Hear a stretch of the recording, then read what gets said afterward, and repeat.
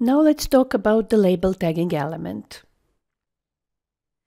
If you need to deal with multilingual reports, then you make sure not to use the fixed captions, like here, but instead of them to use the labels. So how do we do that? You would work your way through these captions and start replacing them by this label tagging element. So I will select the purchase order and say instead of it I want a label. Now here we have several options. We can enter a fixed label code, something like @sys12345, that's typically approach in SSRS.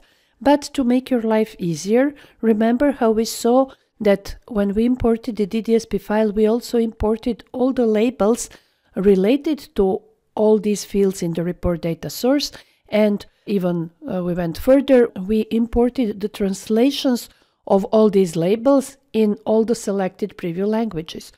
So now it's very simple to point simply to a label related to this field. So I will point to main data, purchase order header, and then again purchase ID. Here it is.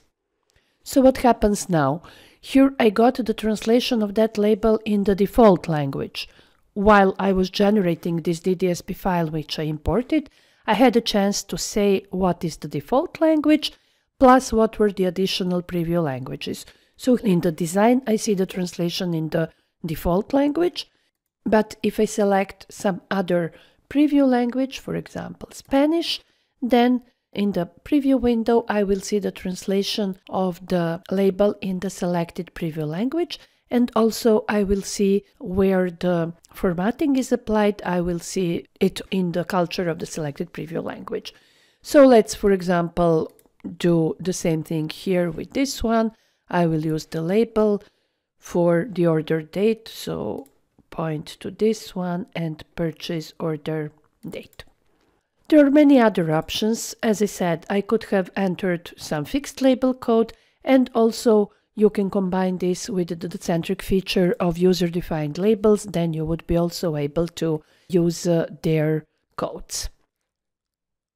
That was about label tagging element. In next tutorial, we will see how the image tagging element is used.